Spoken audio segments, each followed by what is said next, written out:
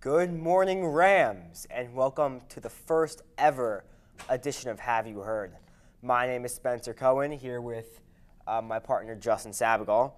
And in today's show, you can expect an in-depth analysis of all of our fall sports teams, coaches analysis, a bunch of player interviews, and even a sit-down interview with the herd master himself, Ben Simon. So you may be asking yourself, what is Have You Heard? Let me explain. Over the course of the 2019 to 2020 school year, we hope to bring you behind the scenes of the Hightstown High School by focusing on our athletics, clubs, and other school events. We will mainly be focused on our students, and we can hope this can be a way for you guys to find out more about the different aspects of our students here at Hightstown High School. Today's episode will be our fall sports showcase, but throughout the year we will be focusing on a whole variety of Hightstown activities, not just athletics. But first, let's start with boys soccer. After a slow start to the season, the Rams have won some recent games to bring their overall record to 5-10-1, with 7 losses by 1 goal, which is kind of unfortunate. One highlight was a golden goal overtime winner by senior captain Alan Gomez against West Windsor Plainsboro South that gave the boys a 1-0 win. And recently, on senior night, Alan scored again in overtime to help the boys win against Trenton. The team also has been helped greatly by goalkeeper Jake Forrest, who has 75 saves on the season. We talked to Coach George Wolkowitz. Last year we finished just under 500 and did not qualify for states. We are hoping to score more goals this season, as 8 of our 11 losses were by 1 goal. Senior leaders Jake Forrest, Joe and Mike Ziza, Matt Palacios, and Jose Rodriguez and Brandon Sagbo will be charged with the responsibility of working with our underclassmen in order to obtain our goals of moving deep into the state and Mercer County tournaments. For our first player interview of the year, we go out to the turf to talk to senior captain Alan Gomez. Hello, I'm here with Alan Gomez on the boys soccer team. Alan, how are you doing today? Great, Mr. Cohen. How are you? Thank you for having me. I'm doing very well. Alan, last year the team lost a lot of its senior leaders. How do you and your co-captains plan to fill this role? It was a devastating loss with the 2019 seniors. We felt bad because they were very sad and emotional after we lost in the MCT second round. Our co-captains are working really hard, and we're all pushing forward to get an MCT title this year for the team. Very nice. Next question. How does the crowd impact how the team plays? The crowd is a huge impact for us. Like seeing our families and friends and staff members watching us play just motivates us to do better every time we see them. Nice. And finally, you had a great golden goal overtime winner against West Windsor South around a week ago. Who on the team had the best dance moves after that game? I'm not going to lie. It was me. I was going crazy,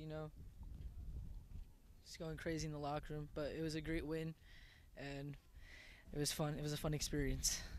You heard it here. Back to the studio. The team will be back in action this upcoming week in their push for MCTs. If you're free, make sure to go watch and support Allen and the Rams. Next up, we have field hockey. With a 7-8 record, the team has had some great wins as of late, comfortably beating both Petty and Nottingham. We talked to Coach Edward Larkin. Last year we had a 5-11-2 record and look to improve on that this year with a very young core group of talent led by our senior captains Katie Bertrand, Isabella Lazaro, and Anna Chico. Many of our varsity players are sophomores and are looking to build the chemistry this year that will be successful now and moving forward to the next couple years. This team has an Instagram page that also has many updates on games and accomplishments. That's at HHS_field hockey. We got the chance to go talk to senior captain Anna Chico. Hello, I'm here with Anna Chico on the girls field hockey team. Anna, with a team-run Instagram account and after-practice trips to Rita's, how important is team chemistry for the team? Okay, so overall I think team chemistry is really important, especially to a team that has 3 teams, the freshman team, the JV team, and the varsity team. And I think a whole Instagram account really brings all the 3 teams together and everybody feels a part of the group. Also, team trips, like you said, to like Rita's and having pasta parties and pizza parties really just brings unity to the whole team and honestly makes us play better in the end. Very nice. And second, what are your goals for the team, and how do you guys plan to accomplish them? I know probably everybody else is expecting me to say that we'd want to win MCTs, go on, live as legends, but I think honestly this year our goal is to really just have a positive impact on the community and have people want to be Rams and have people want to join the field hockey team and also have people look upon us with positivity. So I think that's honestly our goal for this year. Well, thank you for being on the show, and back to you in the studio. The team has some upcoming games, including Princeton and Steiner, and they will look to improve their record in hope of qualifying for states. Next up, we got cross country. Both the boys and girls team are above 500, with the boys posting a 5-2 record, while the girls are at 6-1. We talked to captains Mr. DeLisi and Mr. Edwards, who gave us their coaches' summaries. So the girls' cross-country team is off to a great start on the 2019 season, led by a group of juniors and specifically lead runner Shruti Submaranian. The Rams have jumped out to a 5-1 record. The girls are looking to be competitive against the heavy hitters in cross-country this year, Princeton and the West Windsors, and are making some noise in the CVC.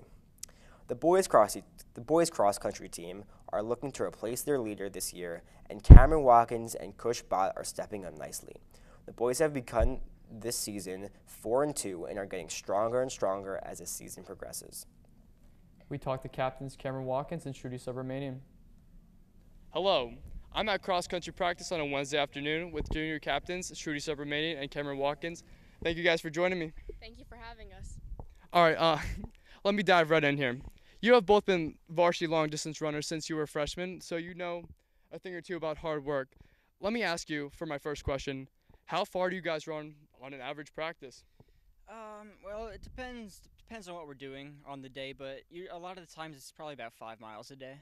5 miles? Wow, that is a lot of running. A lot more running than most people can do, including me.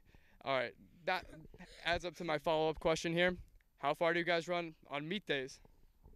Usually we would do a mile warm-up, and then we do the 3.1 or the 5K race, and then after that we would do 1 to 2 miles of a cool down.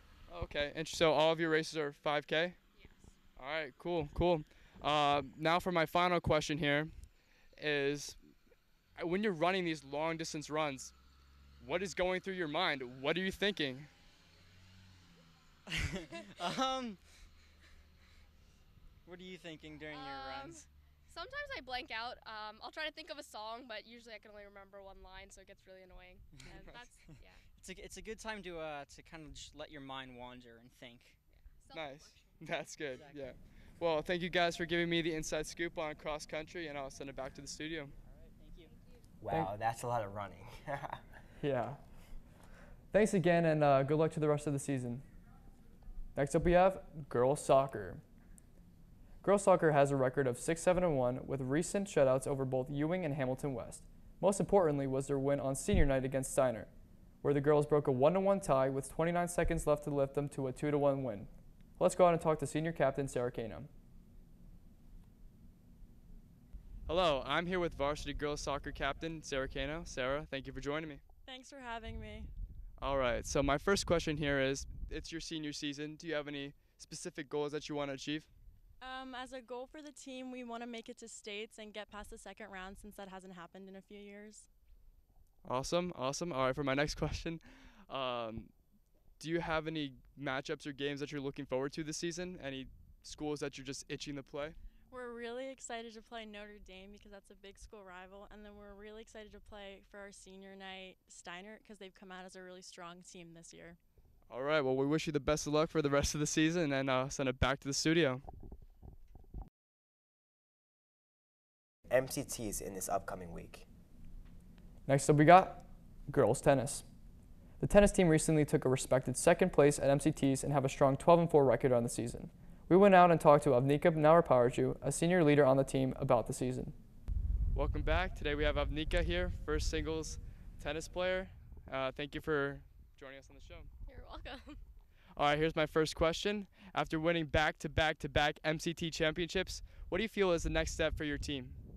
Well, we got to focus on tomorrow, which is our final day of MCTs, and try to win as many matches as possible because most of us are in the semifinals, and we also have to focus on states, so I feel like it'll be a good season. That's great. And my next question here is, what has made you so successful, not only this year, but in years prior?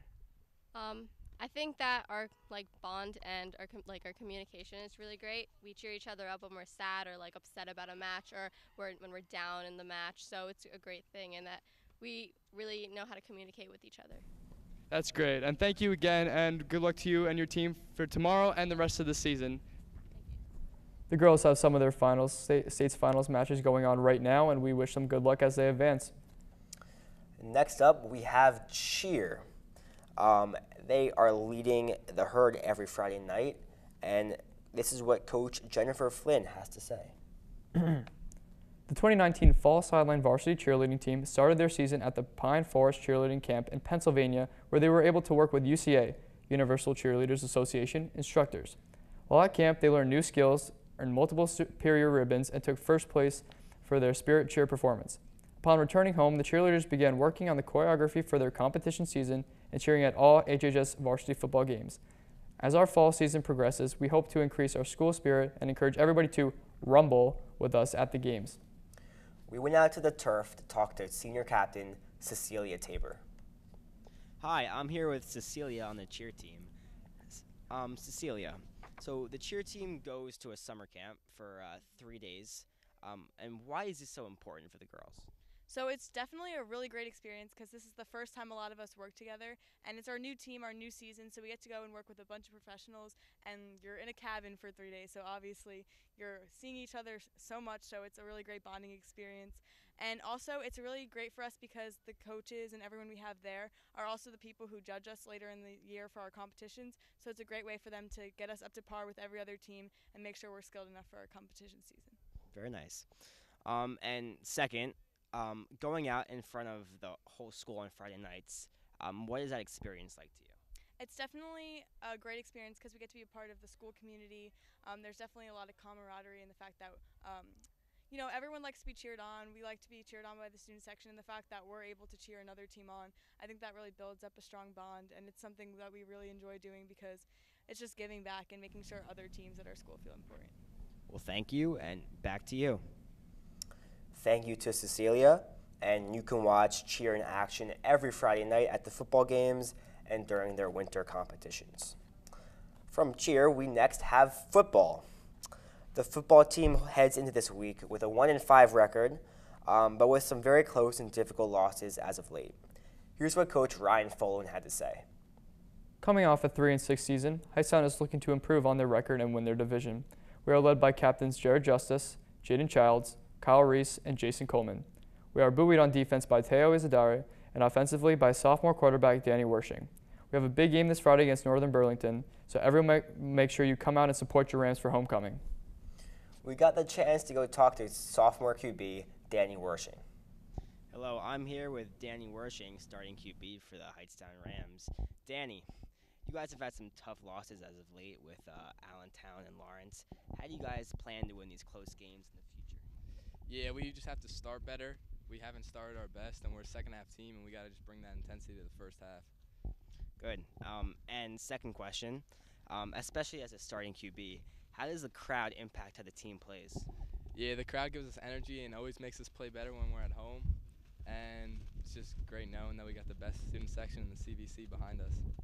Well, thank you for being on the show. Good luck, and back to you. The Rams will be back in action this Friday to take on North Burlington at home for homecoming.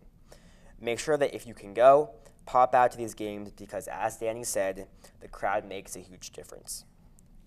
And for our final interview, we have a studio interview with Herd leader Ben Simon.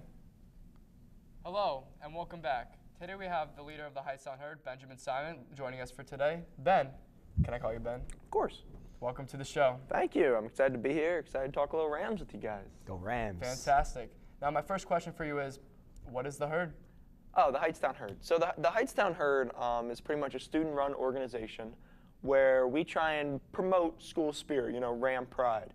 And it's basically a way of getting all the students involved and, showing everybody that, we support each other because of how hard people work, and trying to inform people on different events where they can go show their Ram pride.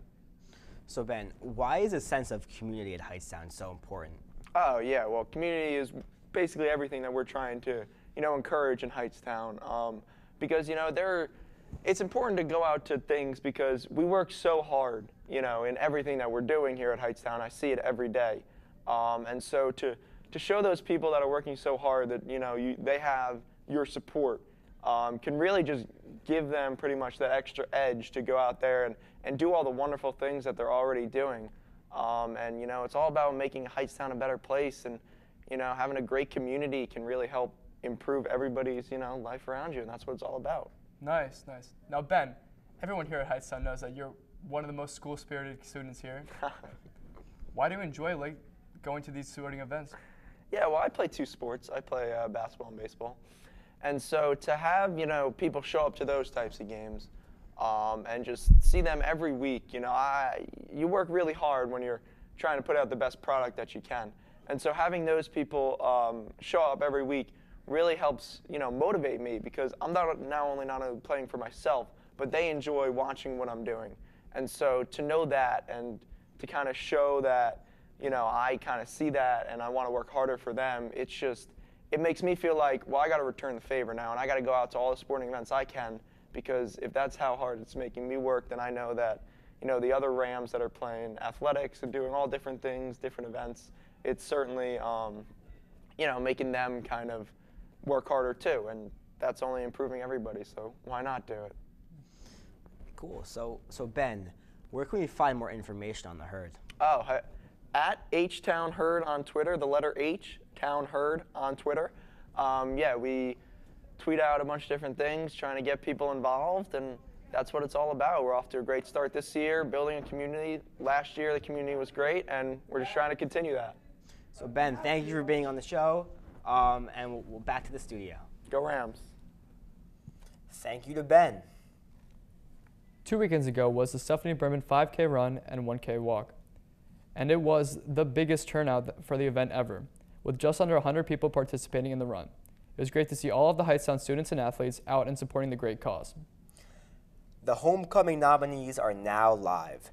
Check your emails to vote for who you want to be your homecoming king and queen. The queen nominees include Sarah, Vanessa, Alexia, Grace, and Kayla. And the king nominees include Jaden, Jacob, Alan, Ryan, and Mike. We would like to give a big thank you to everyone who helped to make this first ever show of Have You Heard possible. And this is just the first of many. You can follow us on social media at HHS Have You Heard. We're on Instagram and Twitter, and you can follow us to be up to date on when we release our podcasts, and we'll also be doing giveaways and other announcements, so stay tuned for that.